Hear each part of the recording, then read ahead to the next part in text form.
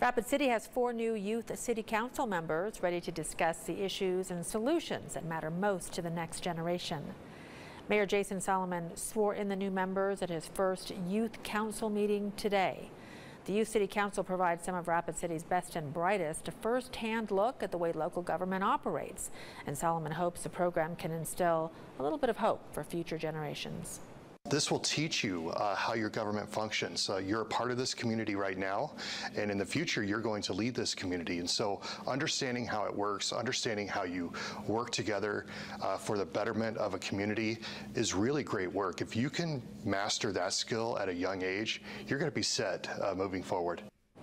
The Youth City Council has the non-binding duties of promoting civic engagement for Rapid City students, along with advising the Common Council on matters related